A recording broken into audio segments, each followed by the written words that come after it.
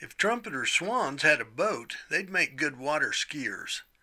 They get plenty of practice, landing at 20 miles per hour on huge paddles flared to skate across the surface. Then, wings retracted, they simply ski to a stop and settle down to float. Their webbed feet, nearly big as a man's hand, serve in several ways.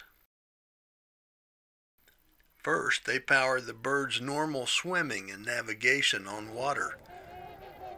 They help to walk on ice or dry land.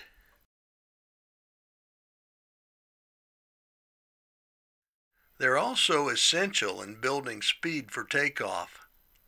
At an average weight of nearly 25 pounds, adult swans need long runways to get airborne, and running is required.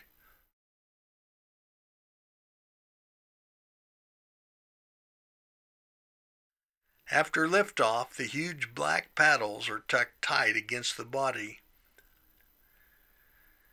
Normal flight speed is often 30 to 40 miles per hour, and Swan's magnum size requires finesse in landing.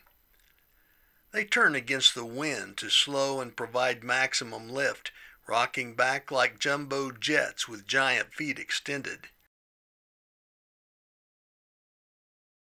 Then the paddles work like skis to result in graceful touchdowns. Occasional miscalculations can cause awkward skips.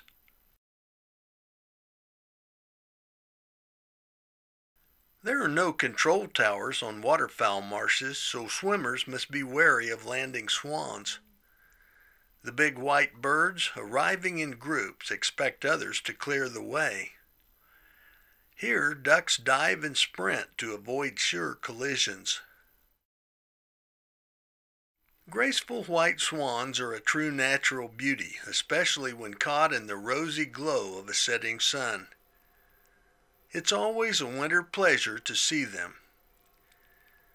I'm Mike Blair in the Kansas Outdoors.